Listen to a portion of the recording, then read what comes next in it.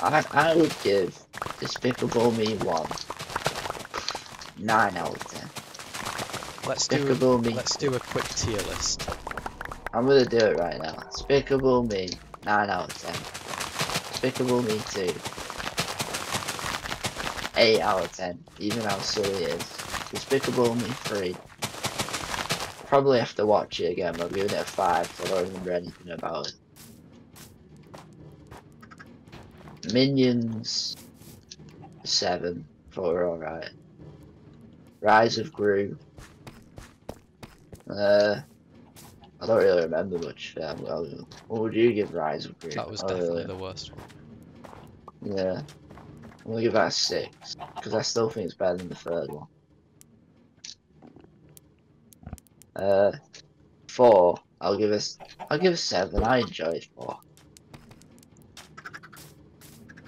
My ranking is first one, second one, then probably Minions,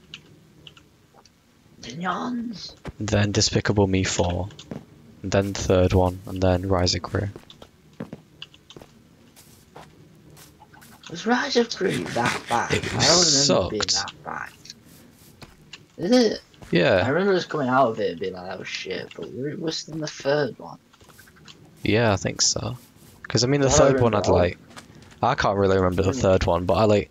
The thing with that is the third one was just mid and like boring, but Rise of Gru was just like bad. I remember the start of it being good, but then it just trailed off and just.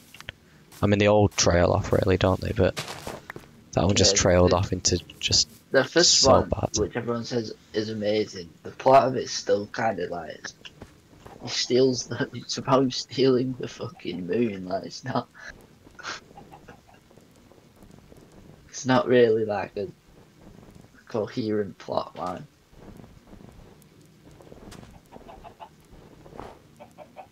I like how at the end they just shoved every villain they've ever had in the end of it. Yeah, Vector looked so weird.